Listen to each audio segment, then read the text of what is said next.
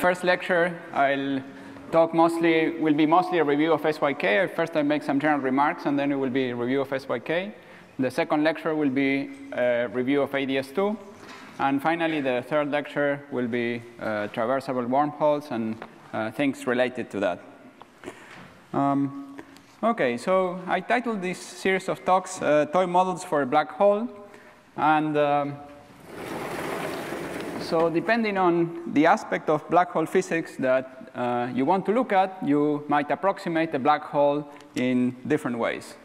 So for example, if you are interested in the gravitational radiation emitted by a pair of black holes orbiting each other, you can replace, to a good approximation, those black holes by point masses, and then calculate the gravitational radiation from those point masses. And that approximation works well for some cases.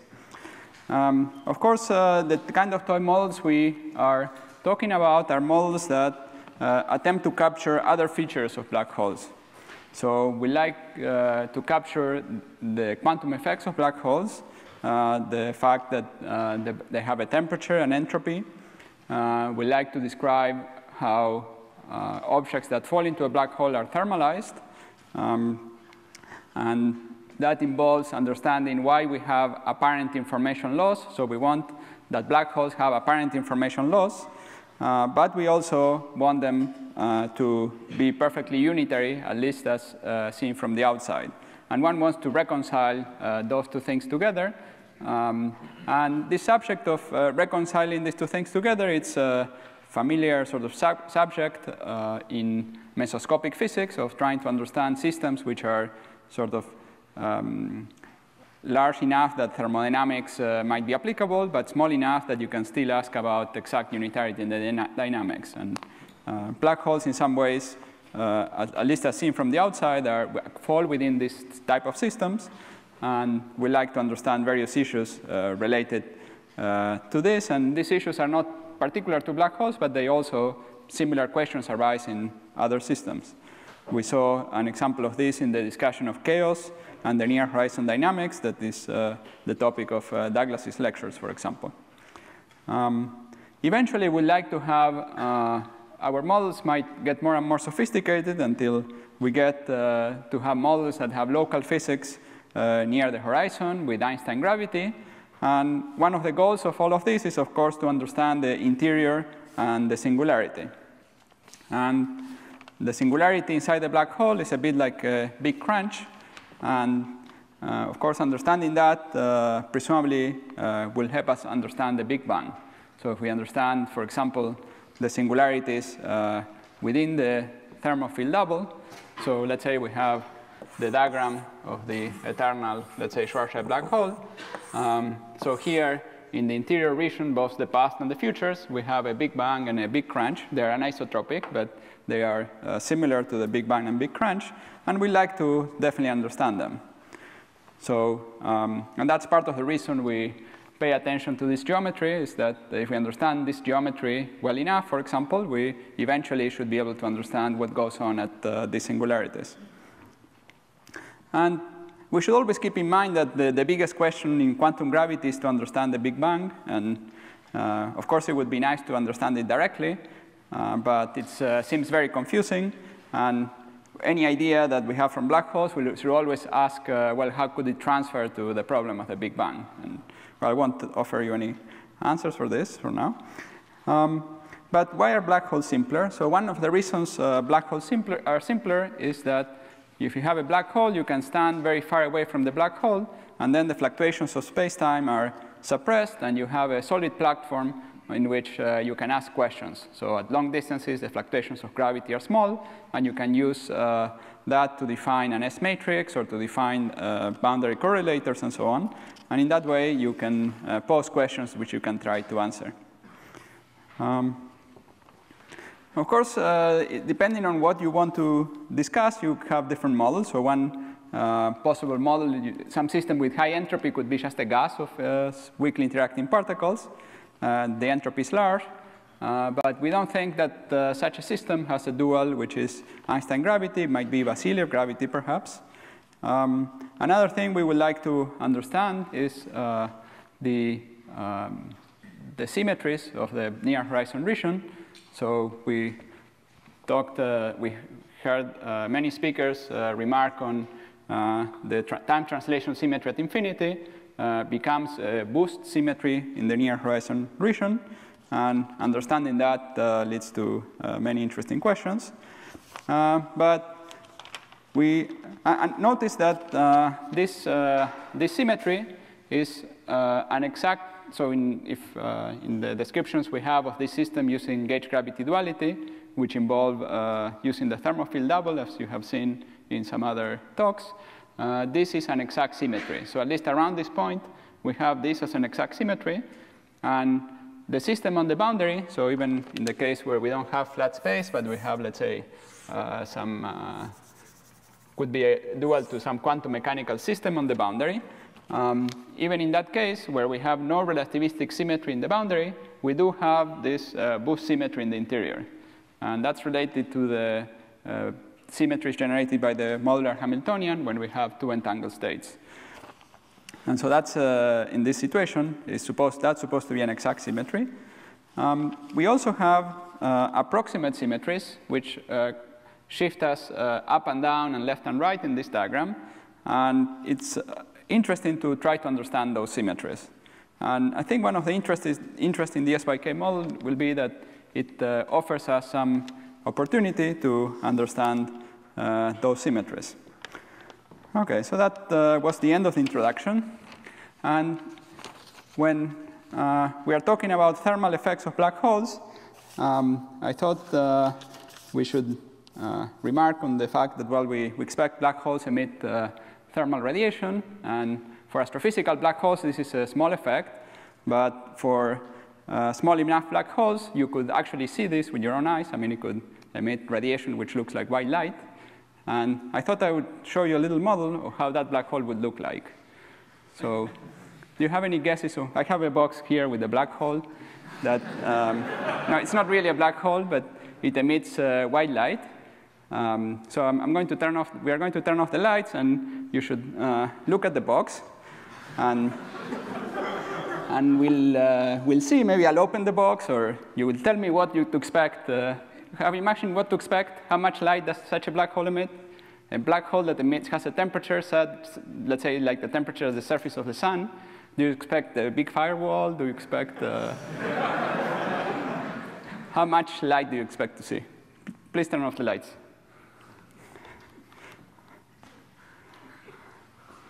Can anyone see it? Maybe you can turn off the guys who have iPads, maybe you can turn them over. Can any other than me see it? Yeah. OK, thank you. You can turn them on again.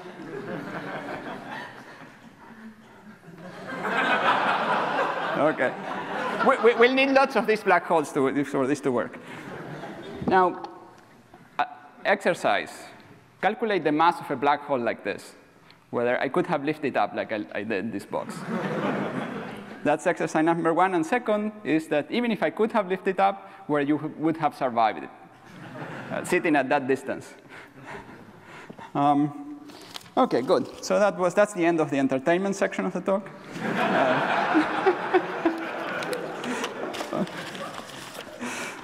OK, motivations for, so we're going to be talking about the SYK model.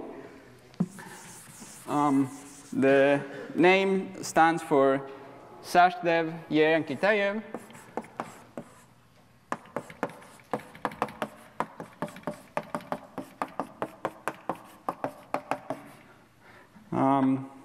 So the model was introduced, a variant of this model was introduced by Sachdev and Ye in the 1990s. And a couple of years ago, Kitaev simplified the model and pointed out some of its interesting features, which we'll see now. I'll review in this lecture. So why it is interesting? Well, first, it is solvable in the large n limit, solvable at n very large. So that's one reason to study it. The second is that it's a model in which you can see thermalization. And quantum chaos in the context of a solvable model. So that's very nice. Solvable model with chaos. Now, you might think, do we have another example of a solvable model that displays some form of chaos? And naively, you would think that chaos and non-solvability are incompatible. But one simple model is to consider the motion of a particle in hyperbolic space. So you have a particle that is moving in two-dimensional, let's say a non-relativistic particle moving in two-dimensional hyperbolic space. The trajectories of this particle diverge due to the geometry of hyperbolic space. And so it's somehow a chaos that is governed by geometry. Now you might complain and say that that's a system with an infinite number of degrees of freedom. OK, so you could take that motion and put it in a very big Riemann surface of very high genus. So you'll have the motion in hyperbolic space for quite a while. So you have that initial chaos, and then you'll have something else. Okay. Well, you continue to have chaos, but not exactly in an exactly solvable model. But the model would be solvable for a little while. And that is the kind of model that SYK is. So it's solvable for a little while. And part of the theme of the lectures is to show that, indeed, the kind of chaos that we get is somewhat similar to, in some sense, the motion of a particle in hyperbolic space will end up being the motion of a particle in ADS2 space. And the ADS2 space is something that emerges from the dynamics of the original model that is not put in by hand. So that's one of the interesting aspects. The other is related to the diagram that we saw here. It's a model that incorporates a little bit the symmetries of the near horizon geometry beyond the boost symmetry. And that's also interesting. And it has a dynamics which is similar to the dynamics of near extremal black holes. So extremal black holes arise when you have a black hole that carries a conserved charge, let's say electric charge, could be angular momentum also, and then you consider lowest possible mass with that charge, and those black holes have 0 temperature, and they develop a scaling symmetry, and that is manifested in an ADS2 geometry. And but on the other hand, the black hole has a finite number of degrees of freedom, so we are seeing the appearance of an approximate scaling symmetry in the context of a symmetry with a finite number of degrees of freedom. And that's the pattern of symmetries that we get for that case, for ADS2, will actually be the same as the one we have for SYK. And that will be, describing that in more detail will be the subject of the second lecture. OK, good. So that's the motivation. Now, I'd like to say a few words about where SYK sits in the space of large N theories. So if we have large N models, large N, the simplest large N models are the ON vector models. So these are models where the basic variable is field phi with an index I that goes from 1 to n, and with ON invariant interactions. So an example would be a phi-4 theory, where we have d phi squared plus phi squared, for example, with some coupling constant. So that's an example. The large N limit of the Wilson-Fisher fixed point, for example, you can get it from a model like this. Now, in these models, the anomalous dimension is, or the strength of interactions, in some sense, is small. It's of order 1 over n. These are the dimensions of the operators which have spin bigger than 2 that couple like the graviton, like the stress tensor. And the gravity dual for these models is not Einstein gravity, but it might be some kind of weird gravity. It's called Vasiliev gravity, and it's hard to work with. So these are models which are simple to solve. They are very close to free theory, but their gravity duals are difficult to solve. In some intermediate range, we have SYK. So that's the intermediate blackboard. That will be what we'll discuss.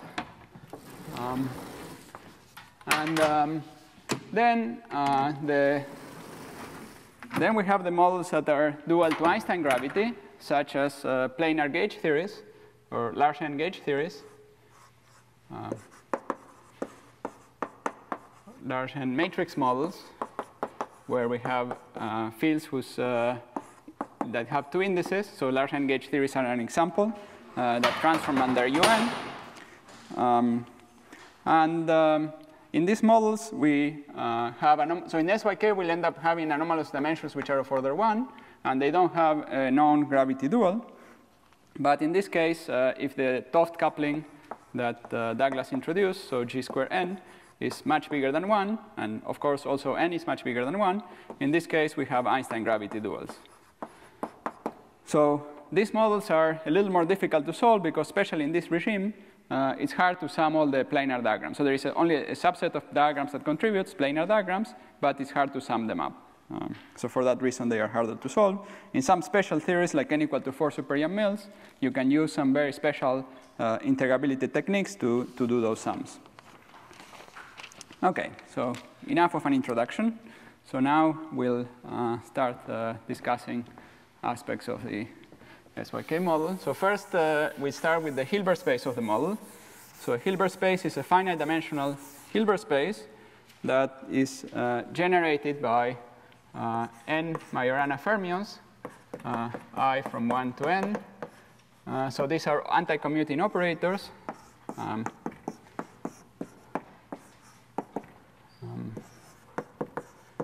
And psi dagger is equal to psi, and they are fermions. So you should have a -1 to the f operator in the theory also. And for these reasons, we really should restrict n to be even in order to have a reasonable Hilbert space.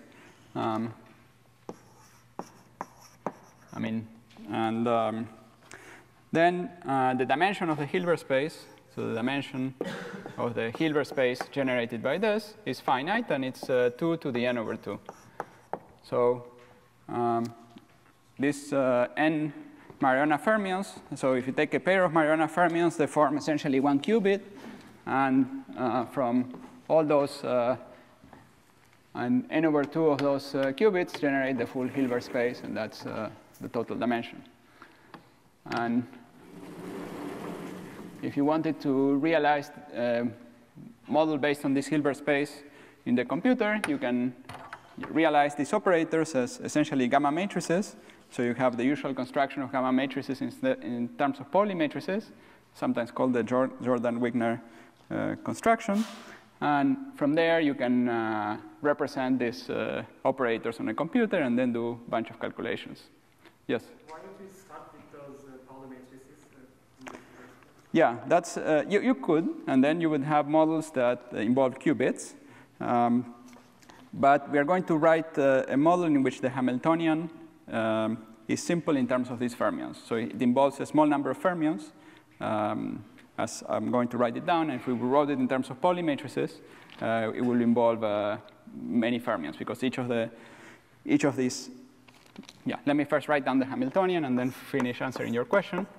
So the Hamiltonian that we are going to consider is a Hamiltonian where we have some couplings, I, j, k, l, psi I, psi j, psi k, psi l.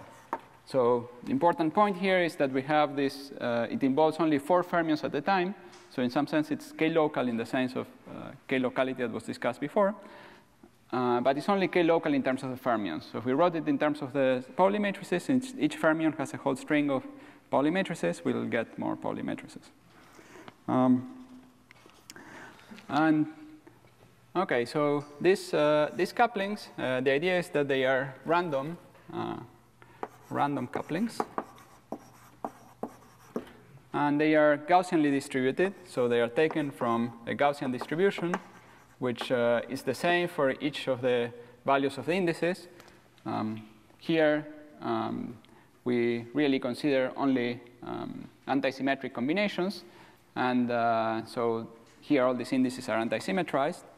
And this is normalized so that we have one dimensional full constant that we will call j. And then we introduce a factor of n to simplify the large n counting. So this is n cubed. And yeah, so this is a written with some foresight of thinking about the kinds of diagrams that will contribute. So in the large n limit, we are going to keep this constant j finite. And with the scaling, the model has a simple, well, has some interacting limit where we can keep j constant. J has dimensions of energy, and in this model, we, in the ultraviolets or at very short distances, basically nothing happens. The Hamiltonian hasn't have had any time to act. But then as we go to long distances, the Hamiltonian has time to act and creates, creates complications, creates a complicated state, right? So it's a model which you can call free or even topological in ultraviolet, but then becomes non-trivial in the infrared. And our goal is to understand those non-trivial features that the model develops as we go to the infrared. And so there are various generalizations. One simple generalization is to replace, instead of considering interactions of 4 fermions at a time, we could consider q fermions at a time. And people consider such variations because it's sometimes simpler to solve and so on. But for the moment, I'll stick with this one and discuss later other versions.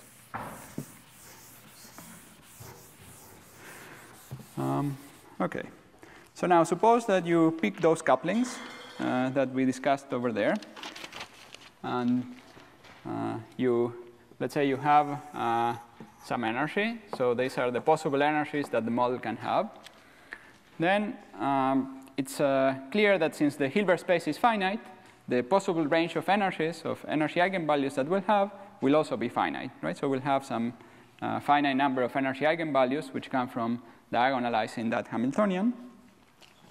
And we can do a little plot of the eigenvalue density, of how many eigenvalues are for given energy. Of course, here we have some discrete eigenvalues, but we can do a little bit of coarse graining and draw a kind of histogram of the number of eigenvalues for given energies. Since the j's are random, and we could have chosen j, we can, at least statistically, we have a symmetry of j goes to minus j. We expect the spectrum to be at least statistically reflection symmetric around equal to 0. And indeed, that's what one finds. So one finds some kind of spectrum that, let's say, has some shape. If I can draw it right, it should be it should look the same on both sides. It doesn't. Sorry. That's you do a little bit of error correction. And so it's statistically symmetric. And it turns out, and we'll show that later, but so this goes to minus some number times n times j, and then this is plus the same number. So it has here a spread of order n when we keep j fixed.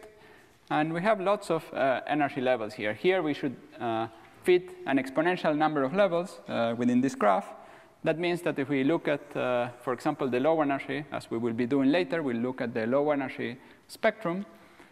We'll be choosing times. So suppose we choose times or temperatures such that T times J is of order 1. But well, if the times and betas are much more than 1, we are in the free regime. So basically, all of them contribute. But when they become much bigger than 1, then but much smaller than n or some power of n, then we still have some large number of levels that contributes. If we take, for example, a temperature which is an inverse temperature, which is, or a temperature that is so small that is exponentially small in n, so it's e to the minus n, then the only state that will contribute will be the last state, the ground state. Okay?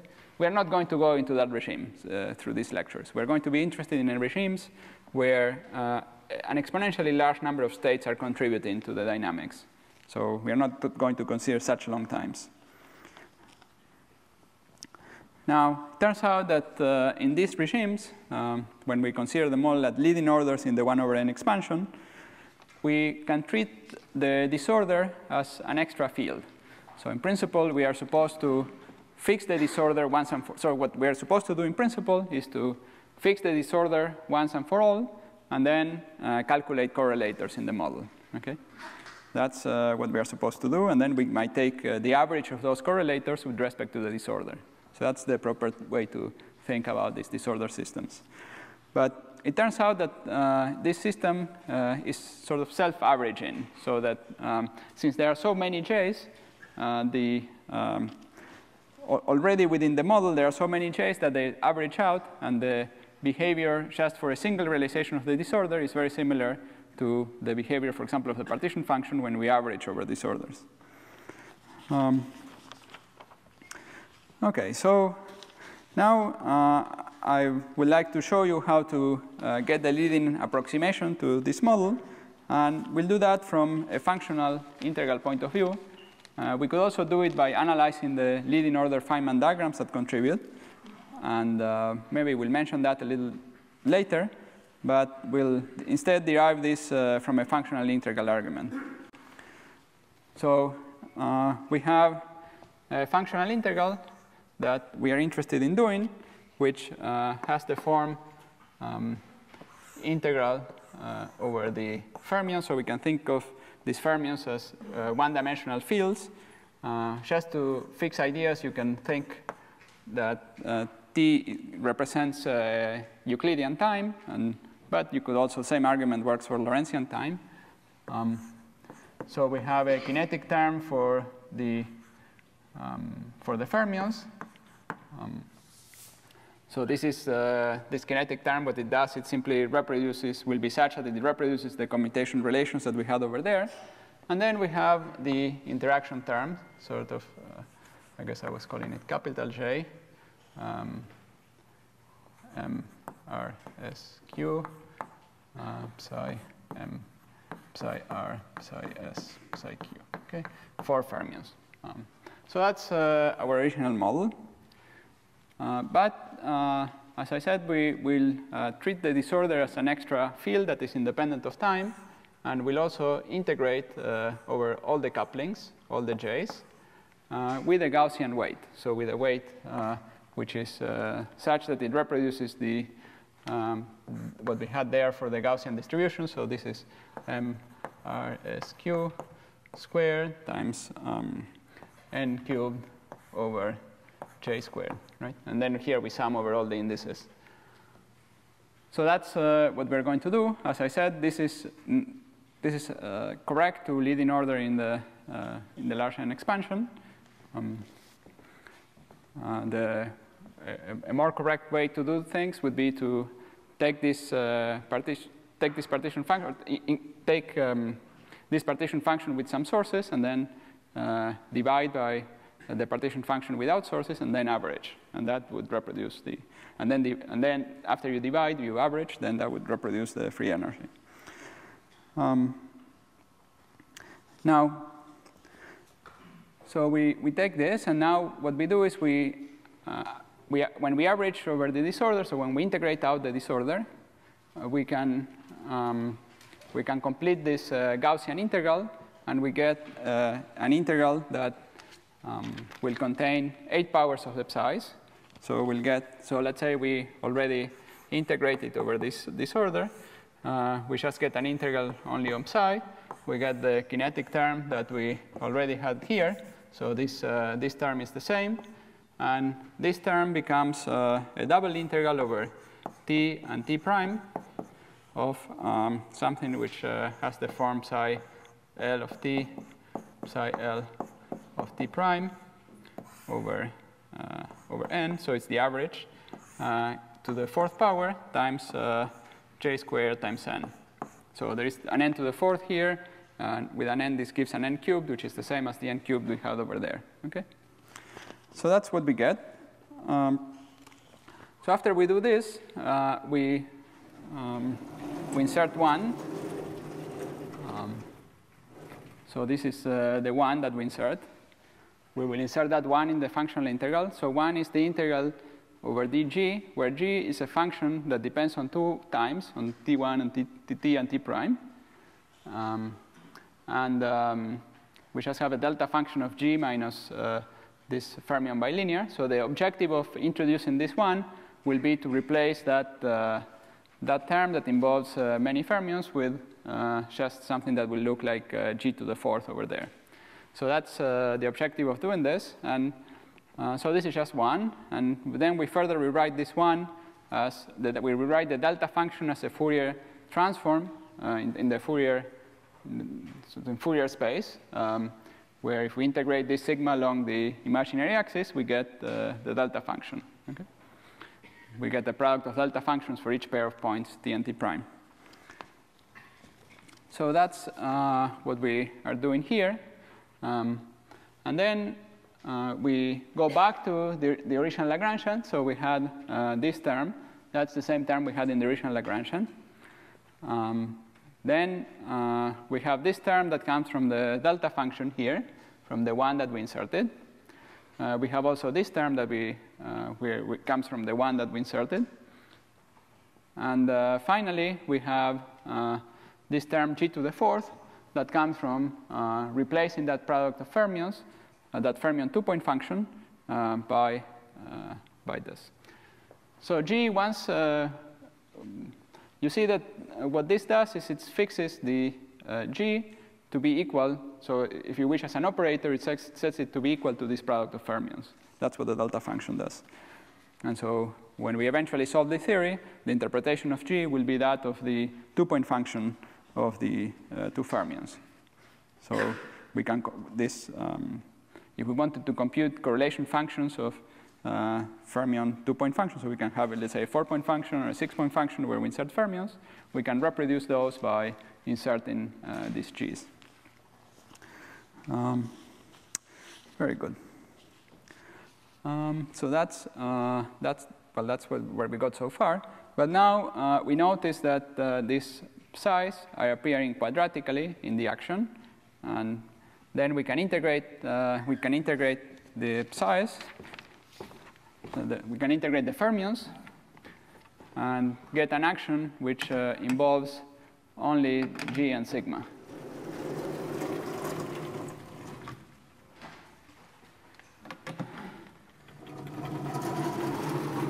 And here it is.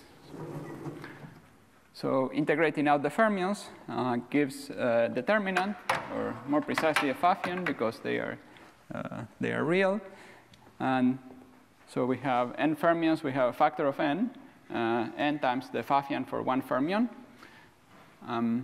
So that's one of the terms that we get from the fermions. And then we have all these other terms, well, these other two terms that we already had in the previous step. These are integrated over these two times. And, well, all the functions here are functions of the two times. OK. Now, I'd like to now make some comments about this. So the first comment is that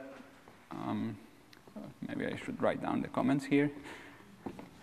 The first comment is that n, which was the number of fields in the original model, now becomes a parameter of this action. So what we've done is we replace the functional integral over n fermions, over n variables, which are functions of time, by something that involves only a small number of variables independent of n. So g and sigma are the variables we're integrating over. And we have n appearing as a parameter, or as a 1 over h bar of this action. So we can think of this as an action for g and sigma. We're doing a functional integral, and we have this as the h bar. Now, second is that because n is large, the leading approximation to this action will be given by solving the classical equations. We'll discuss the classical equations in more detail later, but the point is that this functional integral will be simple to do at leading order, because to leading order there's no functional integral to do. We just have to solve the classical equations that come from this action. Yes?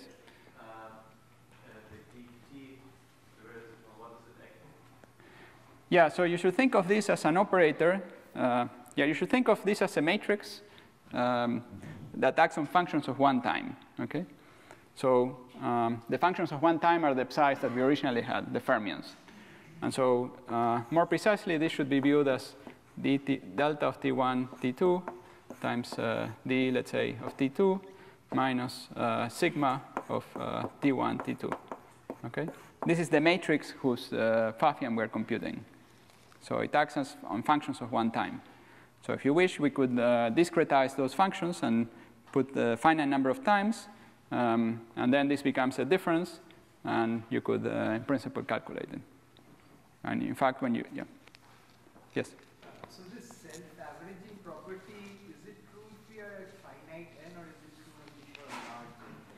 No, it's only true at large n. So if you consider other quantities, like some very long time, for example, we consider the same correlators, the same two-point functions, but at very long times, the correlators, we'll see, well, they decay, and then they have some oscillations.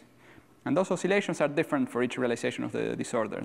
They reflect the precise energy spectrum that we have in the theory. So when we go to lower, yeah, maybe I should say it better in the following way. If we look at some observable that depends on the precise energies of the model, or are somehow sensitive to the precise energies, then this self-averaging property will certainly not be true. Now, it turns out that, well, that is definitely not true. I mean, the oscillations, for example, are definitely very different for each case. If we look just purely in 1 over n perturbation theory, the first correction you get goes like 1 over n to the 3 in this case. So it's at relative order 1 over n to the 3 that you start seeing some differences. Yes? Yes? Well, if we were doing the original functional integral, right? So in going from the top of the blackboard to the bottom of the blackboard, I didn't assume large n. This is exact for any, it's an exact rewriting of the partition function. I used large n to write the first formula, because the first formula used the fact that disorder average, that's not the proper way to treat disorder, and there is some approximation there. But if we were computing the average over disorder of the partition function, then this is an exact rewriting, right? So so this would be correct for computing the average of the partition function over disorder, right? Then it's exactly correct. Yes. So, what will be the difference if you treat the disorder as a quantum field? Okay, so the question was, what would be the difference if we treat the disorder as a quantum field? So here, quantum fields are things that depend on time. So here, we assume that disorder was independent of time, and that had an important consequence, which was that when we integrated it out, we got this function of 2 times. And so the fact that we have here functions of 2 times is directly related to the fact that disorder was independent of time. Yeah. Any other questions? So you are saying if we use small n, then the first step average over the ensemble is not correct? Well, maybe I'll say it different. I think I said it in a confusing way. If what we are computing is the partition function for a given realization of disorder, and then we average over disorder, right? Then this derivation is exact, right? Now, yeah, so that maybe I'll just leave it there. Yeah. Is it important to specify the contours on which G and sigma fields are integrated over? Is it? The contours on which G and sigma fields are integrated? Yes, you should pick appropriate contours. I mean, this, for example, there is a minus here, there is another minus here. So this, if you integrate over some real contour, you'll have some trouble. So you have to pick the appropriate contours. Yeah. The general correlation functions are not self-averaging, so why does the general... Which is not self-averaging? Correlation functions usually are not self-averaging? Yes. That's why I insisted it was the partition function. So if you want to calculate the correlation functions, then you have to do something slightly more complicated. And that's where large n comes in. I mean, I think these details about disorder are not important for leading order in n. So for leading order, when we talk about the classical action and even the 1 over n corrections to the classical action, they will not be important. So, for most of what we will say, those things are not important. Now, if we had this type of rewriting of the action can also be done for ON vector models. And the story is very similar. But the difference is that for ON vector models, one usually rewrites the action introducing either Lagrange multipliers or some extra fields, which are functions of time. And when we integrate them out, we get that these are functions of only one time, not two times. So that's the only difference, basically. And this discussion can be generalized to other dimensions. So you could do this in two-dimensional field theories with fermions, with bosons, and so on. And the difference is that instead of having integrals over two times, we will have here integrals over the two space d-dimensional coordinates. And the functions g and sigma will be functions of those d-dimensional coordinates. So it's a function of a pair of points, which are the arguments of a two-point function. So there are a bunch of other generalizations. You can do lattice models and so on, and they might be interesting for transport questions in condensed matter applications. That was the original motivation of Sash, Dev, and Ye. And finally, I should say that there are also versions of this model without disorder. They are called tensor models. They were introduced by Gurau and then reinterpreted in this context by Witten. And in those models, you have also, you could have quartic interactions with fermions that have several indices contracted in some intricate way, in such a way that to lead in order in the 1/n expansion, the story coincides with what I'm talking about here. At sub-leading orders, the story becomes different. Okay. Yes? The logarithm of the factor? Oh, yes, thank you. Oh, well, at least we're...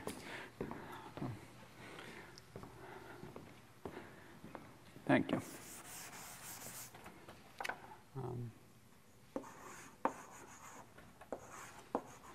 I was so focused on the end that I forgot the symbol. Yeah. OK, so now we can consider the equations, the classical equations. I promised we would look at the classical equations. And first, we take the variation with respect to sigma. And when we take the variation with respect to sigma, we get here something that looks schematically like 1 over dt minus sigma equal to g. So this expression is a bit schematic. You should think of this as a matrix, same matrix we were talking about here, and is equal to this other matrix. And then that's one equation. And the other equation is sigma equal to j squared g cubed. So that comes from the equation with respect to g by taking the derivative of these two terms. So this equation is simple in position space. So this is, yeah. So for the sake of this argument, let's say that this is a function of the difference, the time difference, t12 or t1 minus t2. So we could be considering a configuration. For example, we could be doing this in Euclidean time, and then we have time translation on the circle, and then we'll have functions of the difference of the two times.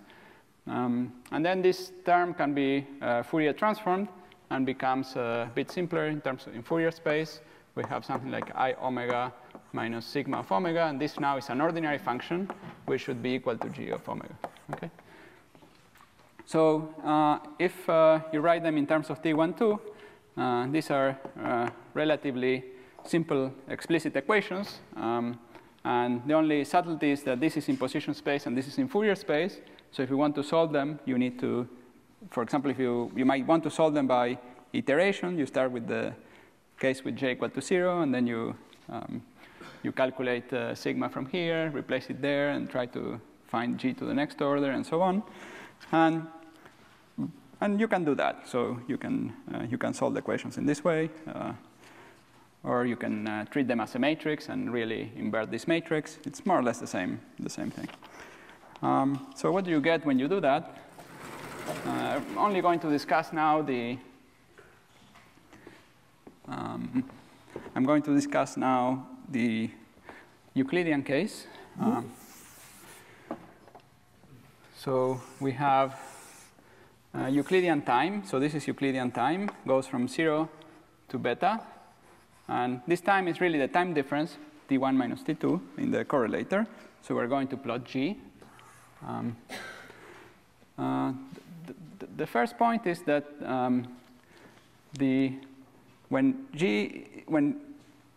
yeah, maybe I won't say this in a lot of details. Maybe you can believe me that for coincident times, the commutation relation fixes the actual value of G. Okay? So in order to get the right commutators, you need to have a particular discontinuity in G at when T1 is equal to T2. And the discontinuity should be 1. And so if this is 0, it should be 1/2. And then so the free propagator is essentially constant. That's just simply the fact that the Hamiltonian is 0. So if you evolve by the Hamiltonian, which is 0, you should have a constant propagator.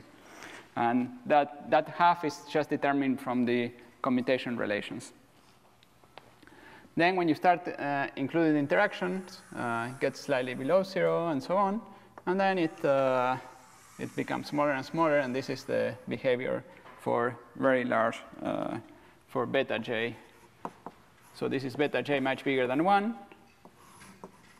This here is beta j smaller, much smaller than 1. Okay. So that's more or less how it looks like. And I will discuss now an approximation. So this is the solution of the large n equation. So if you solve them numerically, you will find a sequence of curves. For each value of beta j, you will find the curve. Okay. After beta? How does it go after beta? Yeah, so the correlators are correlators of a fermion are antiperiodic in Euclidean time. And this might look a little confusing because here they look periodic. But the correlator really physically has a discontinuity of 1. So basically it goes to here, it's a half. Then when we continue to the other side, it's minus a half. But then there is this discontinuity that we were discussing due to the commutation relations, and which makes it completely periodic. So this plot, which looks completely periodic for a fermion, is really reflecting its continuity at t equal to 0. Maybe that was a little confusing, but what?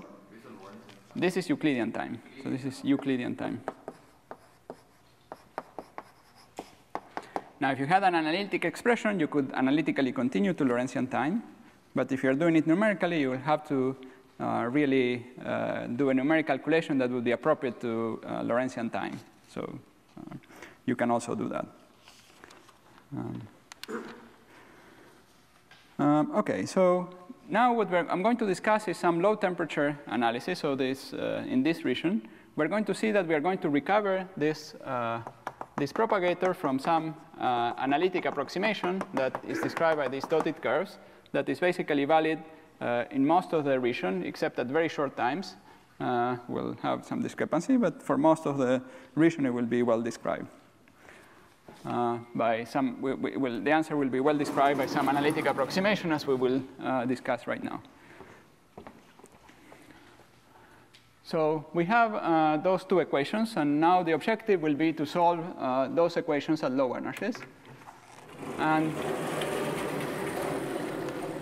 here is where you will see the simplicity of this model.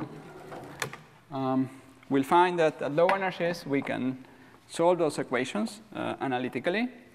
So we can find the infrared fixed point of this system. And we are going to do that by assuming an ansatz for the correlators and then checking that the ansatz is correct.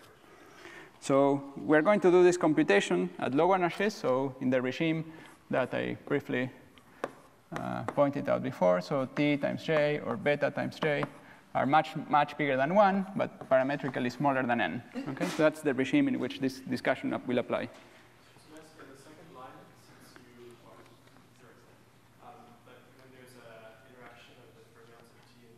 Yes. Is it obvious to expect that the propagator is always time transition variant? Well, the propagate. So I discussed this functional integral derivation, and well, locally, so this derivation is somehow locally correct. Now, depending on the initial conditions or boundary conditions or exactly what you do, you might or might not have dependence on T1 minus T2, T1 plus T2. So if you are doing it the thermal ensemble, then we have the boundary conditions are time translation invariant, and the solution also will have the time translation symmetry, and then it will be a function of only T1 minus T2. So we'll keep with this assumption. And I think for the whole set of lectures, for most of the, well, we'll depart in a moment. But first, we're going to consider times which are very small compared to beta, okay, compared to the temperature. And so we're going to assume a scaling ansatz for G. So we're going to say that G is 1 over T to the 2 delta, okay? So something that looks like the correlation scaling correlator similar to the ones we have in a scaling invariant theory. And now we're going to just solve those equations that we had over there. So we're going to do that as follows. So first, we Fourier transform this. So the Fourier transform, I'm not going to keep the overall constant. One can keep it, but we're not going to do that. And so the Fourier transform is going to be omega to the 2 delta. So it's the opposite power, minus 1, because we had a time integral to do to go to Fourier space. Then from here, we can calculate sigma, which is like G cubed. And that will go like 1 over tau to the 2 times 3 times delta, okay? And then we can calculate the Fourier transform of sigma. And then this will go like omega to the 2 times 3 times delta minus 1, okay? So here, in this step, we used the second equation. And now we impose the first equation. And in the first equation, we're going to impose it dropping the term that has I omega. So we're going to write it like I omega minus sigma times G equal to 1. And first, we're going to drop this, and then we'll check that dropping this was correct, okay? So if we do that, then we are saying that G of omega times sigma of omega should be minus 1, should be a constant, should be in particular independent of omega. So this times that should be independent of omega. And that implies that 2 times 4 times delta minus 2 should be 0, okay? I just multiply, I'm adding the 2 exponents. And this implies that delta should be equal to 1/4, okay? So if you wish, we computed the anomalous dimensions of the fermions in the infrared theory, right? In the UV theory, they had dimension 0. In the infrared, they have dimension 1/4. Now, you should compare the length of this derivation to the length of computing the anomalous dimensions in n equal to 4 super young males. Okay. Okay. Of course, in n equal to 4, you get that the non-trivial ones are much bigger than 1. Here, you got them that they are further 1. So that's why.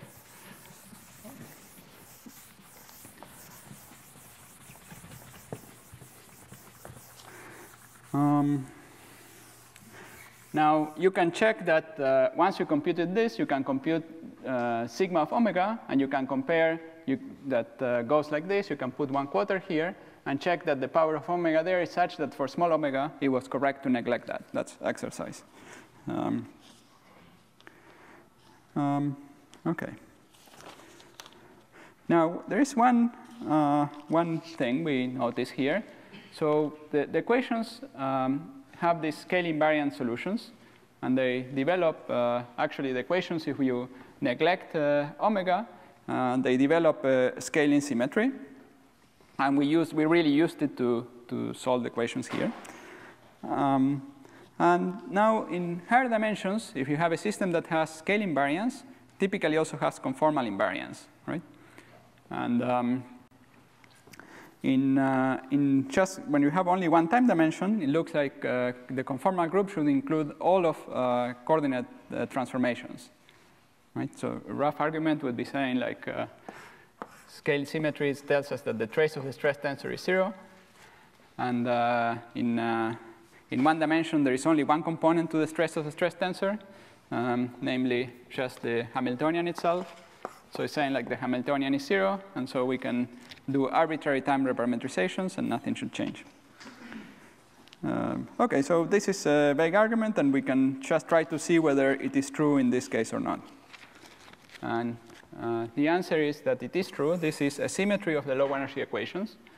So if we take any solution that is a function of 2 times that is a solution of the equations, then given any function which we interpret to be a reparametrization of time, so we reparametrize time, then we can generate a reparametrized solution, which is given by, well, it's some new function of 2 times, which is given by f prime of t, f prime of t prime to the delta, g of g. So the original solution, this is the original solution of f of t1, f of t2. So given any solution of the equation, we generate another solution of the equation by doing this. And we define sigma in exactly the same way using the conformal dimension of sigma, which is 3 times the conformal dimension of g. So if we do that replacement, then we can check that that is a symmetry of this equation. So it's very easy to check for this case, because the cube only will, I mean, this cube will appear because for sigma we have another factor of 3, and so it will work automatically. So that's trivial. Or you could say, well, we just define it so that this works. And then that one is a slightly more non-trivial, but you can also check that it works. Do you want me to show? Well, no, maybe I will not. Well, maybe I'll say what the rudiments are for checking the second one. So for checking the second one, we can write it as sigma times g equal to -1, right? And it's convenient to write this equation in terms of the 2 times as sigma star g equal to a delta function. So there are 3 times here. So this depends on 2 times. There is 1 time that is integrated over, and then there are 2 times here. And there are also 2 times here. There is the delta function of the 2 times. And then there is here an integral. And then when we do the reparametrization, the integration variable changes by some f prime. And that f prime cancels against the factors of f prime to the delta and f prime to the 3 delta. And since 4 delta is equal to 1, it cancels out, okay? And gives us, this is a sketch. I mean, you can, as an exercise, you can go through this and check that indeed the equations are invariant.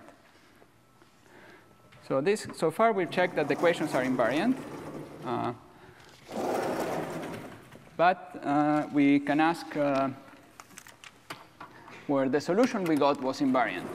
So we got a solution which was T1 minus, well, G equal to, we got a solution which was G equal to 1 over T1 minus T2. And the question is whether this is invariant. So you can think for a second whether this will be invariant or not.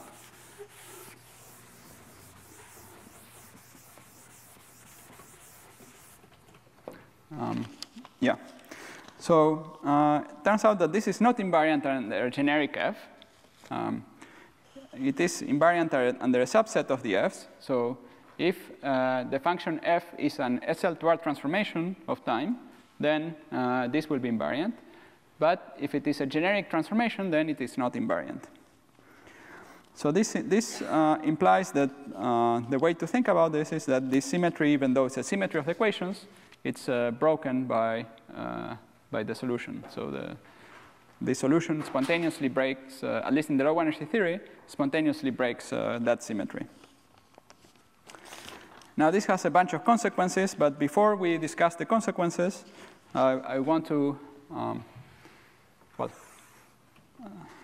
so what we are saying is that, let's say we have Euclidean time so that the time is periodic. So we have the set of diffeomorphisms of S1. And this is being broken spontaneously to diff S1 mod SL2. And this SL2 is the set of functions where we have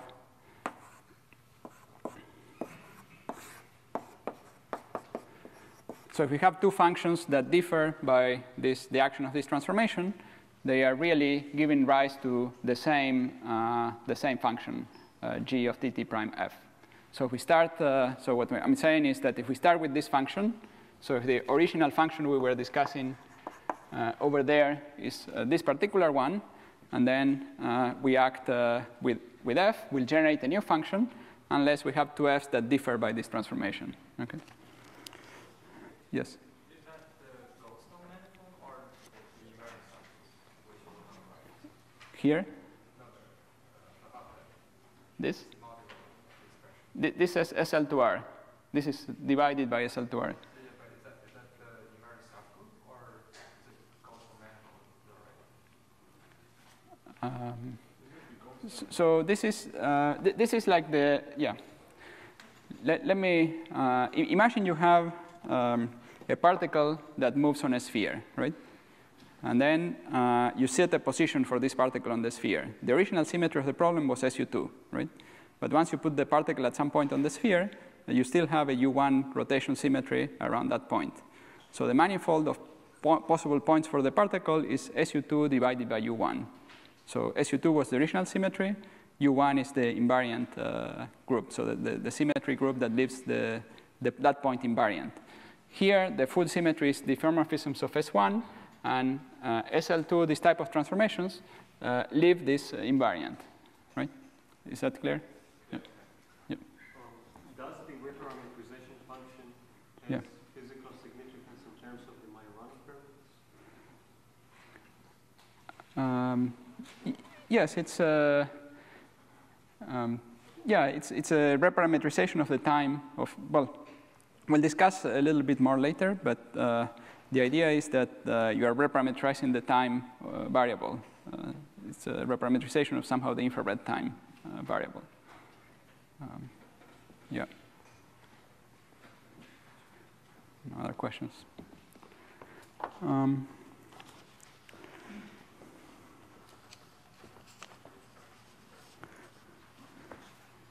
Of course, this symmetry is broken in the original theory. So because once we add the I omega that we neglected, the symmetry is not really there, right? So if you're asking your question about the fermions, you want the fermions, you want to treat them exactly, then this is not a symmetry of the problem. It's only a symmetry at low inertias. Okay. Now, before we discuss more consequences, well, there is one simple thing we could say is that we could use this reparameterization symmetry to generate an interesting solution. So we can take the particular function f, which is tangent of pi tau over beta. And if we choose this particular function, then we generate a g, which is proportional to 1 over sine of pi tau over beta, let's say beta to the 2 delta. And this has the right properties. So this will be a solution because it's an SL2 transformation. You might be a little worried that it blows up at some point, but due to this symmetry property, that ends up not being a problem. And this function, then this procedure guarantees that this is also a symmetry of the low energy equations. And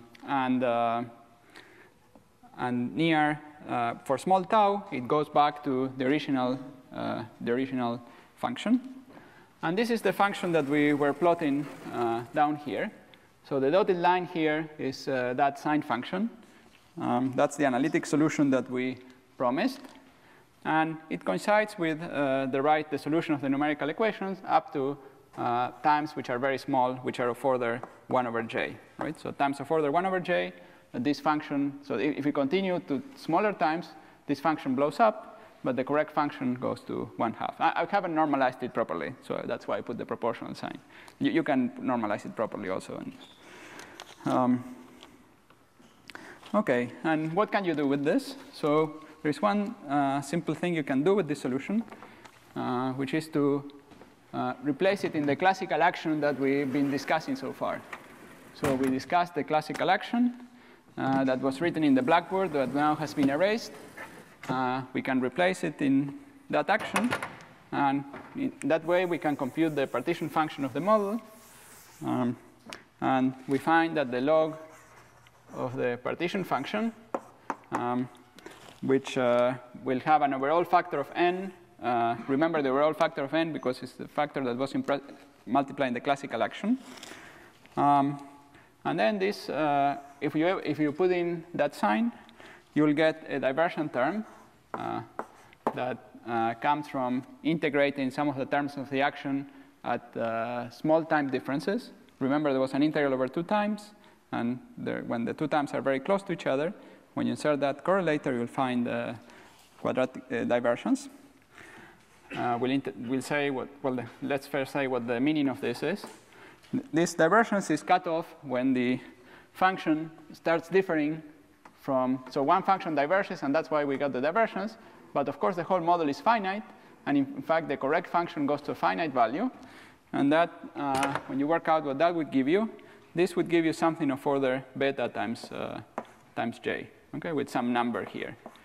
And so this term is related to the ground state energy of the model. And that, recall when we talked about the spectrum of the model, we said there was some lowest energy.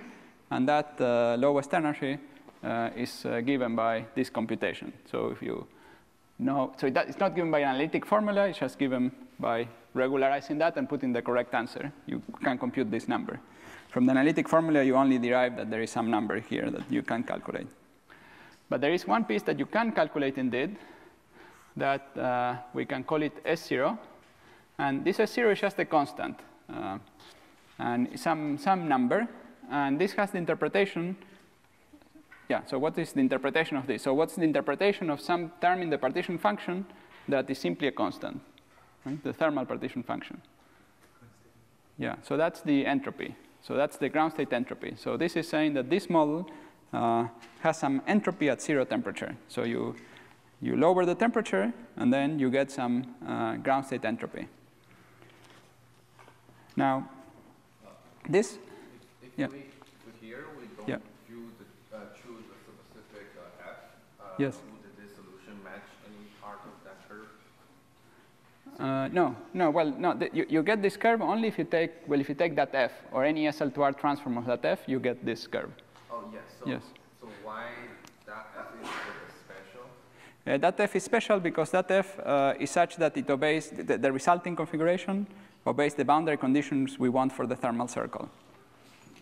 Oh. This is one way in which we can explain how to get the thermal answer. If you wish, we could have directly said that, well, this is the thermal answer by just. Okay, so for example, we choose f2q or some other function will also obey the same boundary. Yes. So if you chose, for example, different f's, one of the first things you will notice is that it will depend on the 2 times. So it will not be time translation symmetric. This f is special because it leads to an answer which is time translation invariant. So the general f will not have that property. You want the thermal thing, right? What? You want the thermal correlator. So yeah, this is, I don't want to confuse you. So you can choose any f you want. You're free to choose any other f, and that will give you a new solution. And this is a valid solution of the low energy equations. This particular f gave us an interesting solution, which was possible solution, which was time translation invariant. And it turns out that this is actually also the solution that is selected by the high energy theory. Let me try to explain this a little more. And if it is not clear in a few pages, if it's not clear in 10 minutes, ask me again. Let me try to say a few words about the ground state entropy. So.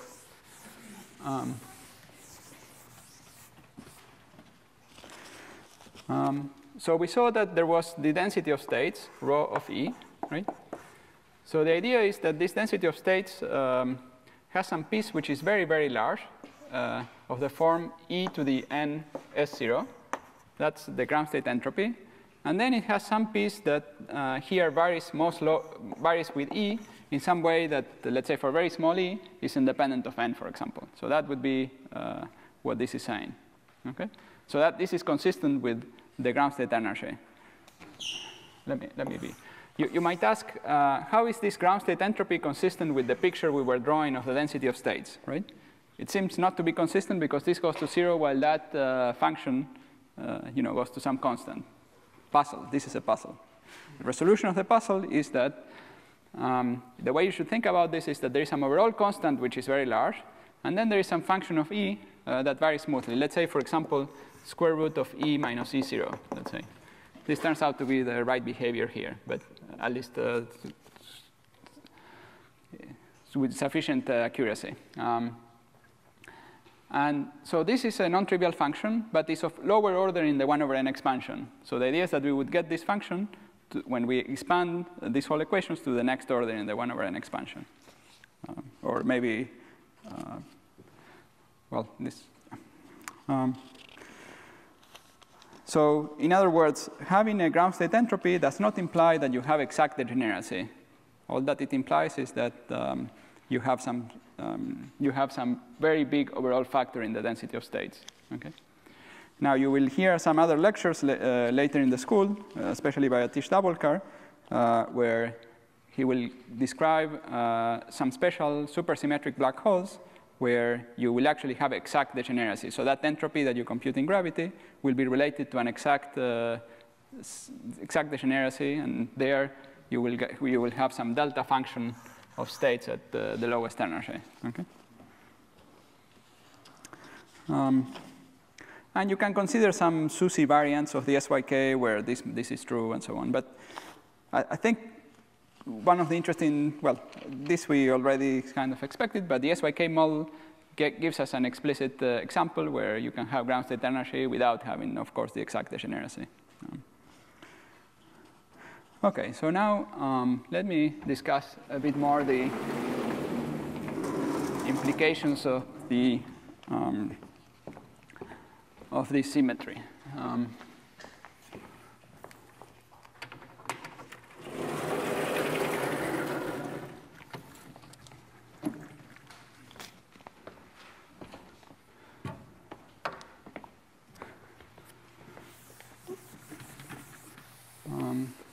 So imagine that we were doing that partition function computation, and we decided to go to the next order. In other words, we had this. We are doing this functional integral dg d sigma, and we have some action, which we have the classical solution g, let's say the conformal solution we discussed, and then we expand it to quadratic order. So we have some, let's say S2, which is the, or let's call it I2.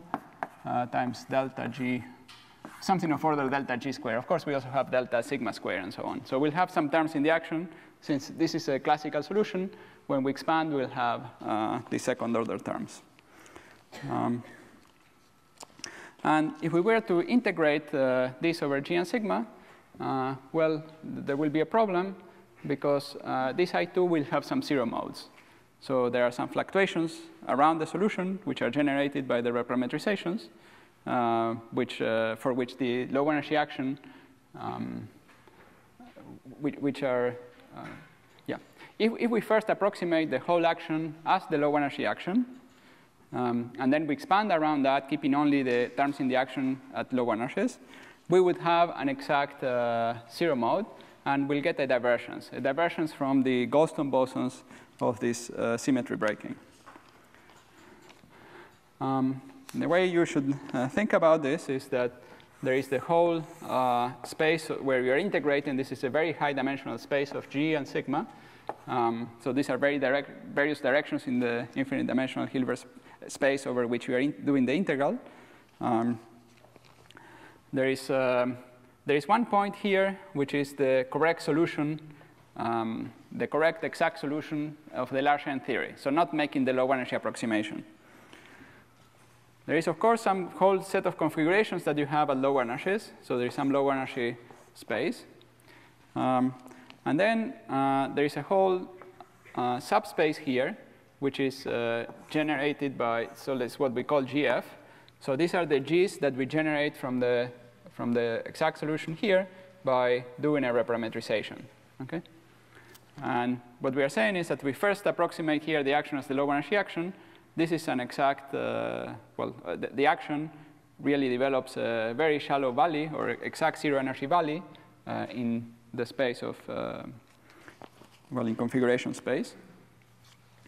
So, I mean, there are, of course, orthogonal directions where the valley rises, and you could do this functional integral in the orthogonal approximations, and that can be done, and it can be done using conformal methods, and it's a nice story. I won't discuss it. But there also would be a problem because you have to do the integral along the shallow valley. And in order to do the integral along the shallow valley, well, before we do that, let's say we can separate this integral as an integral over df, so over that shallow valley, and then the integral of all the variables in the directions orthogonal to the valley. Okay? So these are the directions orthogonal to the valley, and this here we can use the conformal approximation, and all the result of this integral will be conformal invariant. But then we are supposed to do the integral along the valley. And here we can think of the action. So let's say even after we integrate it over this, we can think of an effective action. Well, let's say first forget this integral. We can take the conformal solution and do, or the original solution and do a reparametrization. And if we make the low energy approximation, this is independent of f. But we should remember that if we remember that this conformal symmetry is only an approximate symmetry, so somehow we reintroduce the fact that we made an approximation, then you find that there will be some action for f. So there will be some action for f that will come from the fact that the symmetry is also explicitly broken. So this symmetry that we are discussing is a symmetry of the low energy equations, but in the full Hamiltonian it's not a symmetry. It is explicitly broken by the original Hamiltonian, and that will lead to an action for f. Okay? Yeah.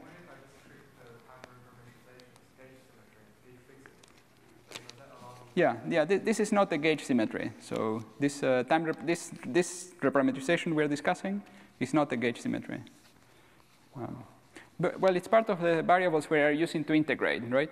So when we act with an f, when we take the g conformal and we act with an f, we generate another g, right? Which is a different g. This is more clearly represented here. So this whole plane represents the space over g's we're integrating. They're all physically different. What? No, I'm not.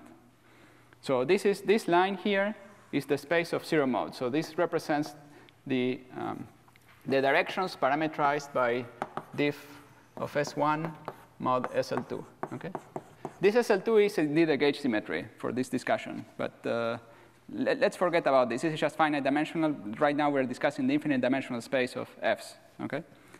So this is the Goldstone boson manifold, and it has some very high codimension. I mean, it depends only on functions of one variable, as opposed to functions of two variables, and that's what this line here represents.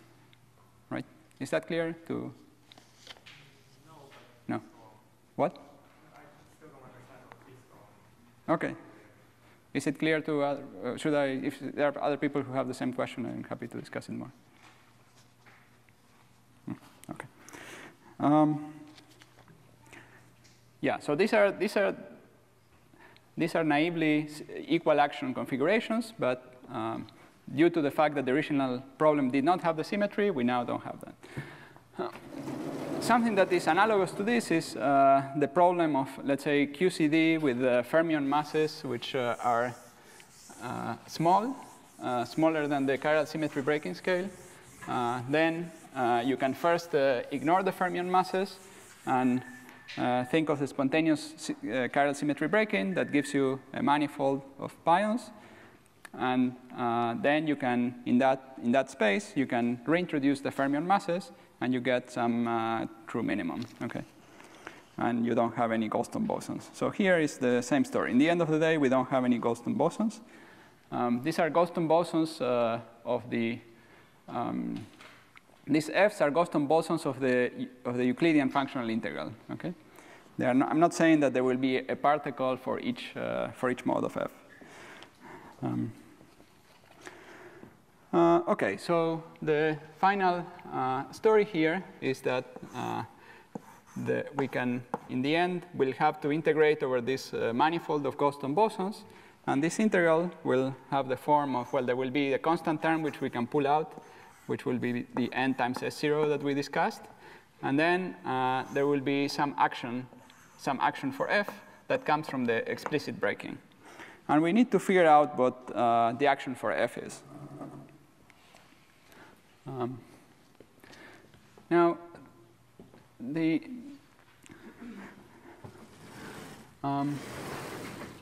here we saw when we were solving the equations that in the middle we got a pretty good approximation to the solution, but at the endpoints we didn't.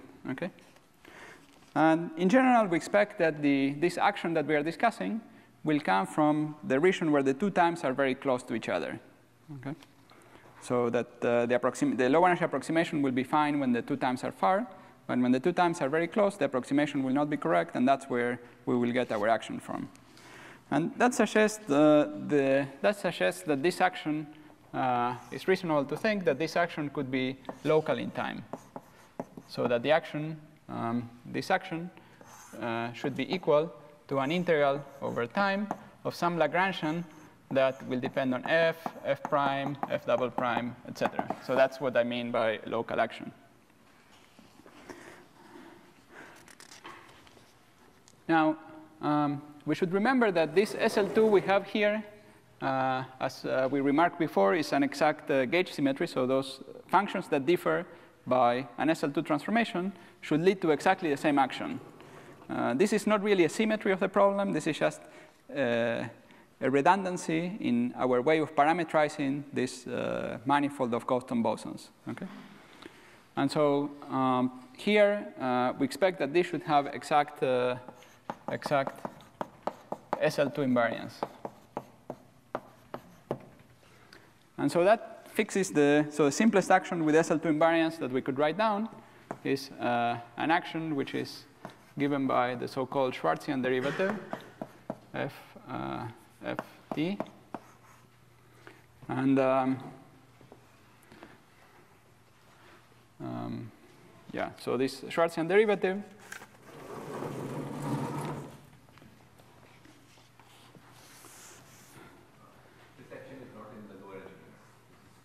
no, this is in the lower energy limit, but it's including the breaking of the symmetry. So we'll see what. So f of t.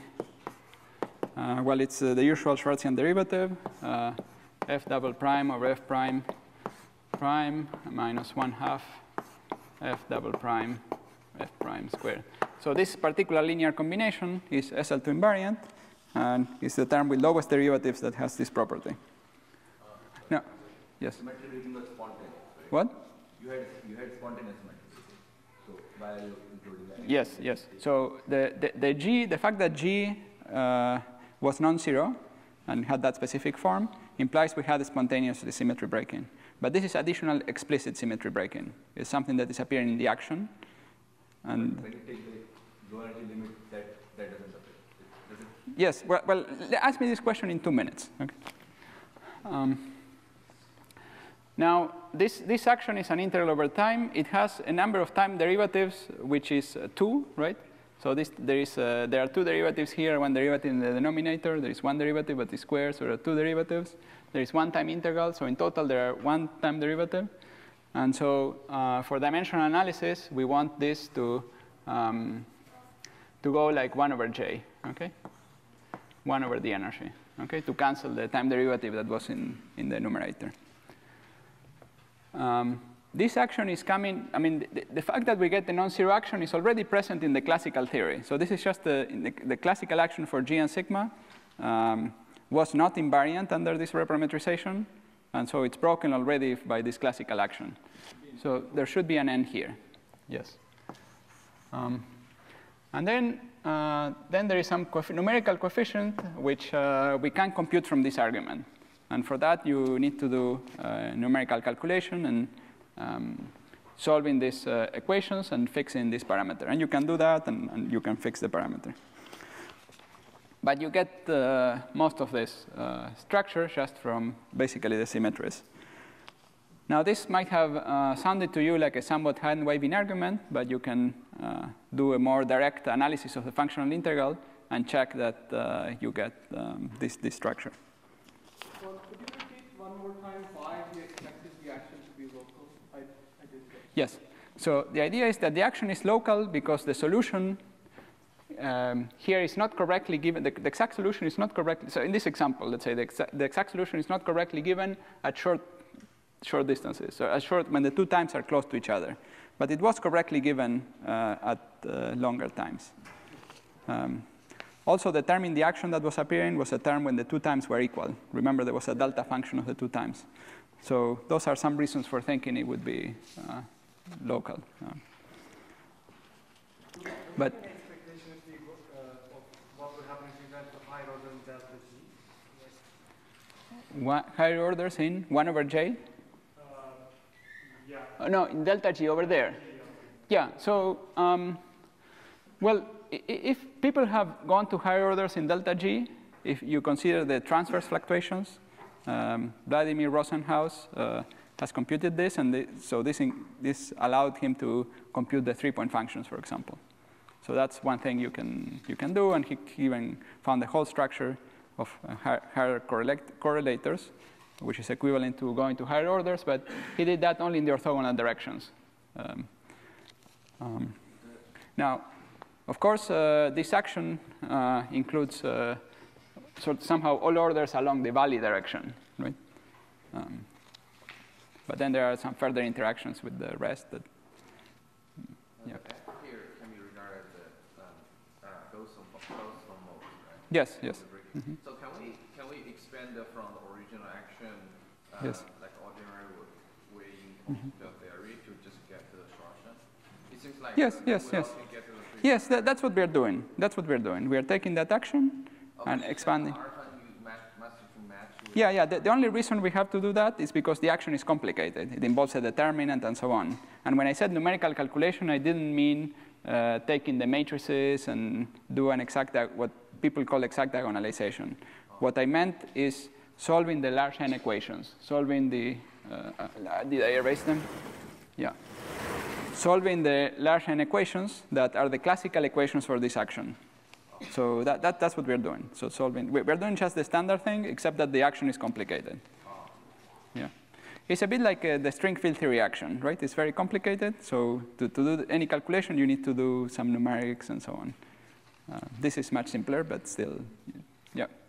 Will the additional terms preserve the SL2R symmetry? Yes. So this SL2R symmetry is a gauge symmetry. So it has to be preserved by everything.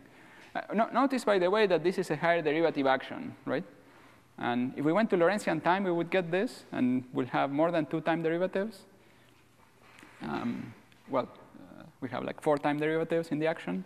And normally, these kind of actions will lead to ghosts. And the reason these are not a problem is because we have this SL2 gauge symmetry. So that gauge symmetry removes the ghosts. Yeah. OK. I think I'm running out of time. Or maybe I already ran out of time. Let me ask the organizer whether he can give me more time.